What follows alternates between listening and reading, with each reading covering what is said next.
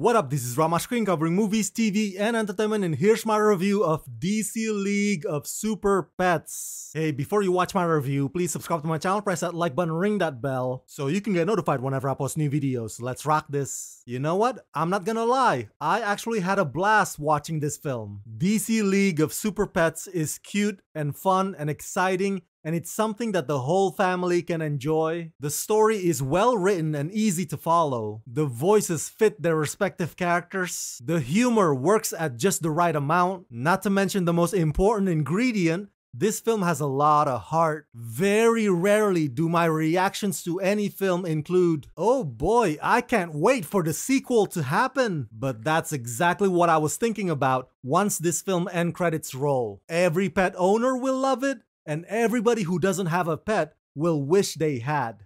Written by Jared Stern and John Whittington and directed by Jared Stern, in DC League of Super Pets, Krypto the super dog and Superman are inseparable best friends, sharing the same superpowers and fighting crime in Metropolis side by side.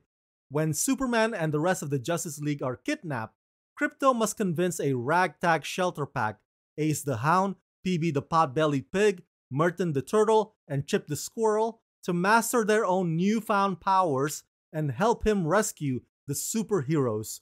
Voice starring Dwayne Johnson, Kevin Hart, Kate McKinnon, John Krasinski, Vanessa Bayer, Natasha Lyonne, Diego Luna, Mark Maron, Thomas Middleditch, Ben Schwartz, and Keanu Reeves. I actually didn't know what to expect going into the screening, but as a DC fan and as a Superman fan, I'm glad that the story begins with that, and then it expands to the other pets. So DC League of Super Pets is an origin story for many of these guys. The comedy is also very self-aware. It makes fun of not only DC canon, but also a little bit of Spidey and other superhero stereotypes as well. But parody is not this film's objective. Those punchlines are more of a nudge and a wink and a playful jab, if you will. As far as the animation goes, it's crisp, it's bright, it's adorable. It's definitely a Metropolis sunshine colorful vibe, as opposed to gloomy Gotham. And I love how the Justice League characters can be both badass and silly. They don't take themselves too seriously, which is the right approach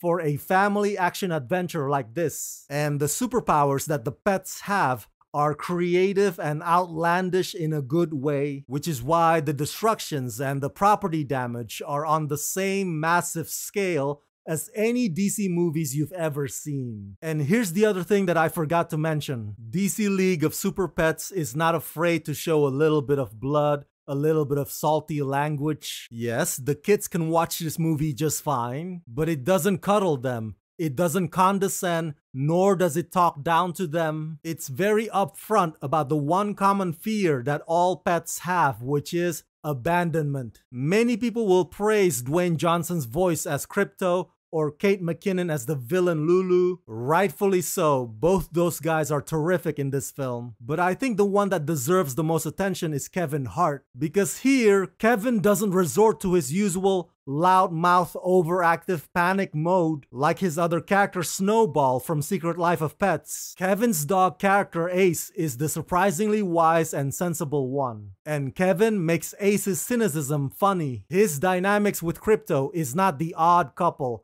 but merely strangers who are not yet friends. Overall, I think you'll be pleasantly surprised by how enjoyable this movie is, because DC League of Super Pets is a feel-good, cheer-worthy crowd pleaser.